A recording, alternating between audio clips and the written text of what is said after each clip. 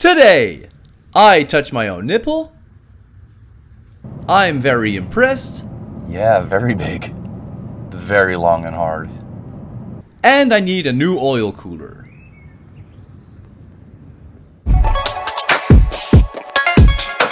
What's good? It's the Hunter Hoffman back with insane content! In this non-sponsored video, we're gonna truly improve the car whilst keeping it looking OEM. They say, once you go black, you never go back. So let's see what happened.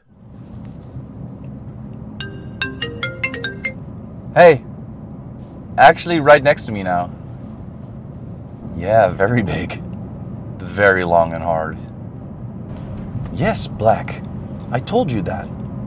Alright, I'm gonna talk to you later. Alright, bye now, bye now. I'm sorry about that. My friends are just really curious about you. You know, I once had a smaller version of you next to me. I know it's a little early to ask, but do you want to come live with me? You do? Oh, perfect. So let's get you installed. I can definitely tell why they made you black this time. Alright, so enough of the funny stuff. Let's get this bad boy installed. Alright, so what do we have? We're going to install a new engine oil cooler, made by my Swedish friends Do88 Performance.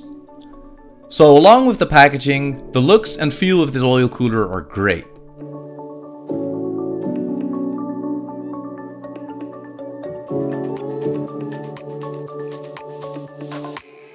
It feels of great quality and the welds look great too.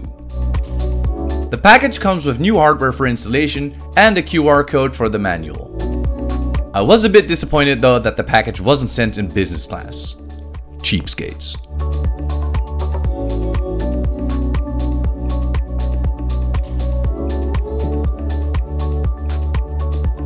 Alright, so with the S55 engine, the oil cooler is installed laying flat and below the engine.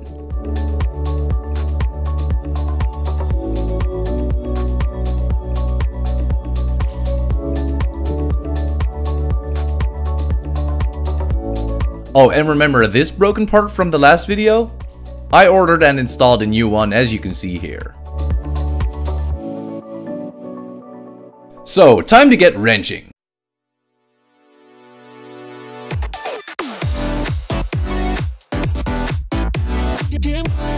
First, we remove loads of 8mm bolts while having a very focused look.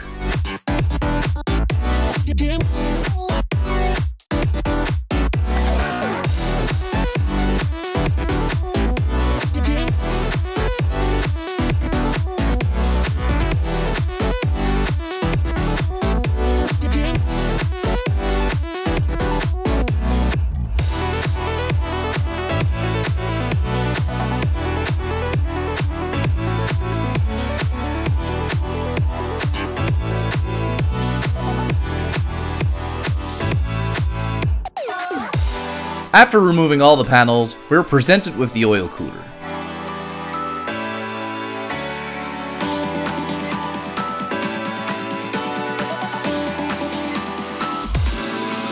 We're going to remove it by undoing these 13mm bolts.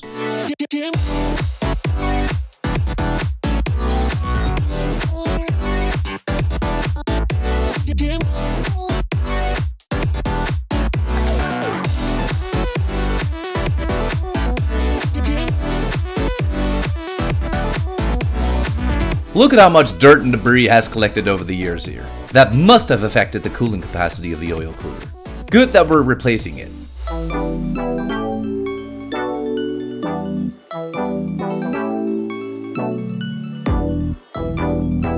So after removing the 10mm bolt holding down the oil line, we plug it with the supplied plugs to minimize oil leakage. And repeat the process on the other side.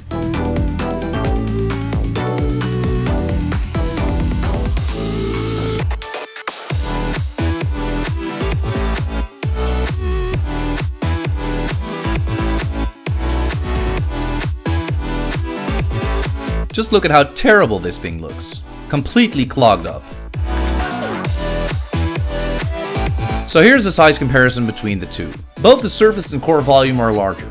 The Do88 cooler has a bar and plate core which improves cooling and is more durable. So next up we're going to transfer over these grommets to the new one.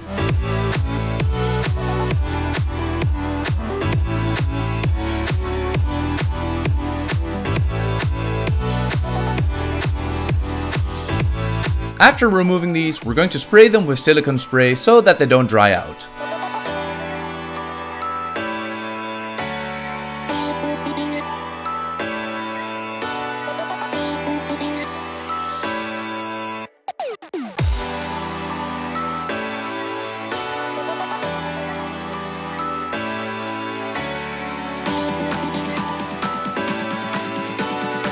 Then we reinsert these metal parts for the bolts.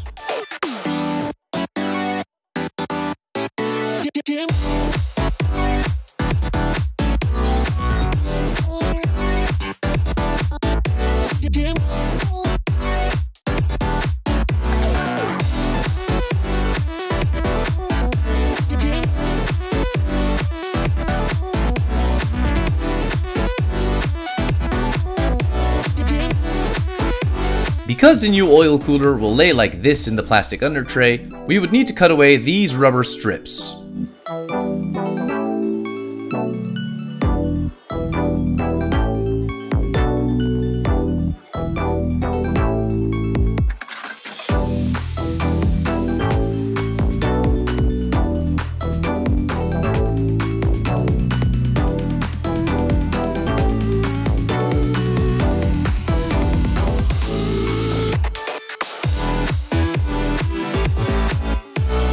Then a bit of fine tuning with the Stanley knife and we're good to go.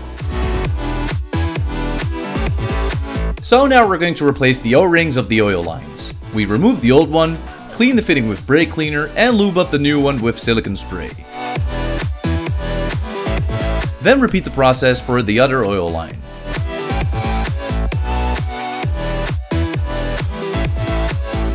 Next up we're going to mount the new cooler by reinstalling the three 13mm bolts.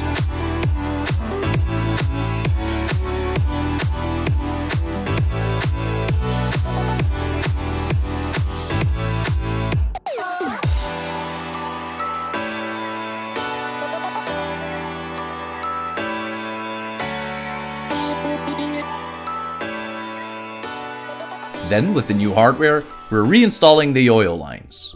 Make sure these are properly seated before tightening them down.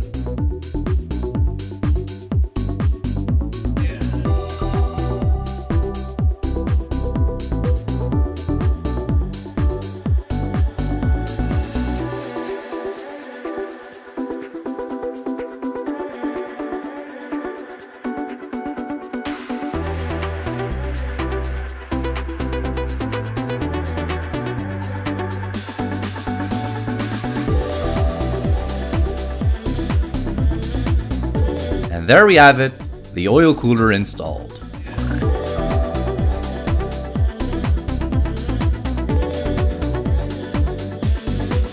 So then it's a matter of buttoning everything up again.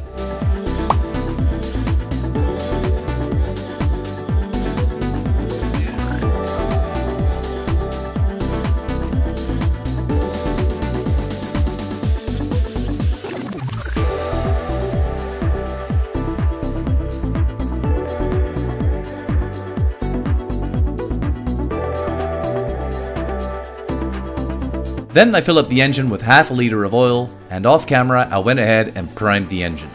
Check the link in the top right hand corner to see how that works. Alright, so that was it. I want to massively thank Do88 Performance for sponsoring the video. I'll put all their information in the description below, so go check them out. Guys, truly improving the car whilst keeping it looking OEM, it's the best. We're gonna keep on doing that to this M3. Thank you so much for watching, and see you next time!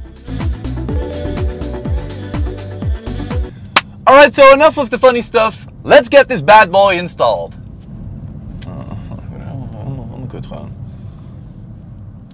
Hey!